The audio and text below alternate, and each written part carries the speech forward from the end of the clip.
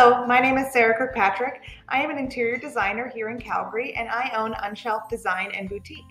Unshelf Design is a full-service interior decorating and home staging firm.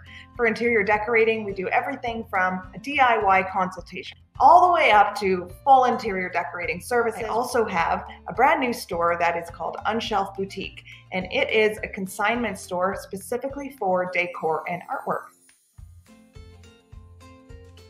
When I worked with interior decorators and home stagers, I really found that my clients, once we finished completing their homes, didn't want to just donate it, and they certainly did not want to sit on Marketplace and try to sell items. And so I thought, I can sell these beautiful pieces to other people, and they can have them in their home and they can find joy.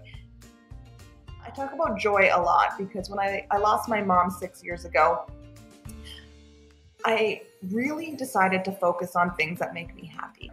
And since then, it's always been my mantra to find joy. And so bringing joy to people became sort of this whole world that I wanted to live and that I wanted to share.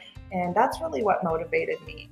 I'm fully of the mind that delegation is the way to success for business, especially as the owner. You can't do it all. You can't be the marketer, the bookkeeper, the strategist, the designer, the home stager, the administrator, all of those things. You're just not going to grow because you don't have time to work on your business when you're working in it.